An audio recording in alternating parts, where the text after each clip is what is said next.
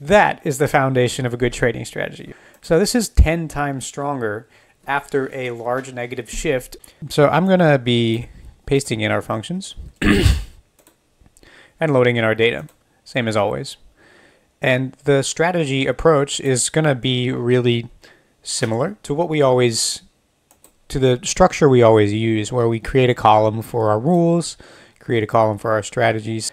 Now here, I want to identify the strongest price changes. So define big price movement. Pandas has built-in standard deviation and mean functions included in the package. I want to check if there is a relationship between really big price movements and following price movements on average. So what we can do is make another column for data frame day after.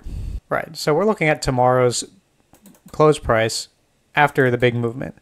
So what I want to do now is do data frame.loc. So now we have all of the columns where we have big movement as 1. Large positive shifts, close change dot mean, and see what that gives us.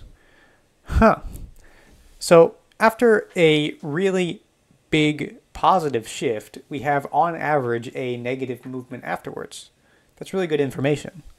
Now, what if we found this same information for -1? Super cool. Now we know that following these movements that occur 2 standard deviations away from the mean on the S&P 500, the day afterwards shows some sort of reversion. So this could be the foundation of a maybe effective trading strategy. So say we're just screening for big price movements and then taking the opposite position the day afterwards.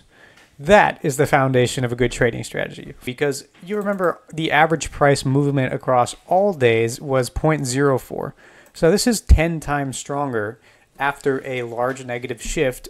Really interesting. Just trying to build a community of smarter traders, people that know what they're doing. And I think if you can have a conversation about this and tell me where we should go afterwards after encountering this really interesting information, then you're in the right place. So I encourage you to sign up for the slice. Thanks for following along. I appreciate you being here. And until next time, stay sharp.